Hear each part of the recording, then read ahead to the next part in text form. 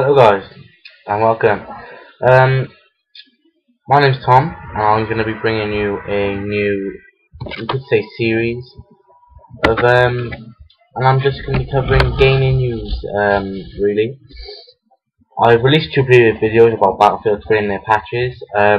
Today I've got some more information regarding EA, and they're doing a lot at the moment. They've got their Battlefield Bad Company, and now they've got the Battlefield 3, which is a great hit with me. I love that game.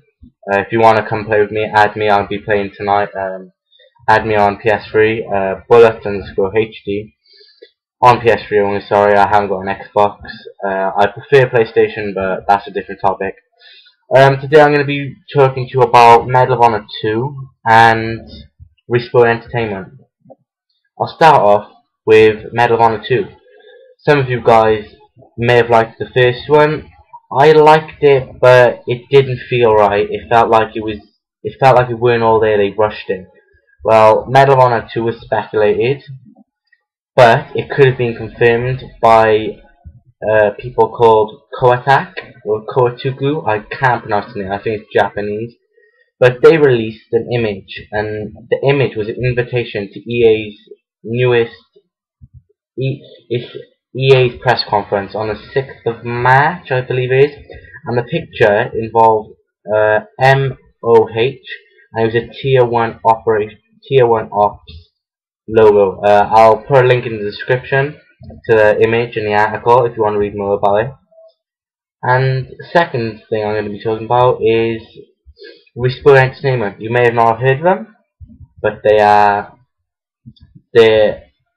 under EA's umbrella, and it's formed by two ex-Infinity Ward developers. They're the ones that were behind the very, very successful Call of Duty 4, and they blew Call of Duty up completely. That is why it's like it is today. And they're rumoured to be making a CoD killer, possibly.